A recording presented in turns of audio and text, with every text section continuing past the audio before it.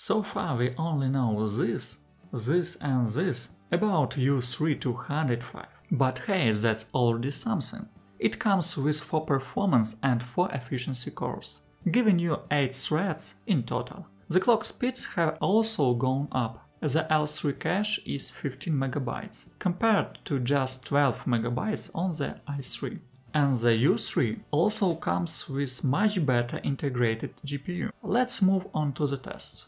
In the single-core Geekbench 6, the new chip is pretty fast, about the same level as the Ryzen 5 7600. And what's more, it clearly outpaces the previous gen Ryzen 5 and Core i5 models. In multi-core, the new U3 noticeably lags behind the current Ryzen 5 and i5 chips, but it's pretty close to the older i5s and even faster than the Ryzen 5 5600X. In the multi-core Cinebench R23 test, the situation looks pretty similar. The i3-14100 falls way behind. Meanwhile, the new U3 scores pretty close to the Ryzen 5 7500F. But what about graphics? Well, the integrated GPU here is the same as in the Ultra 5, and it's almost twice as powerful as the one in i3-14100.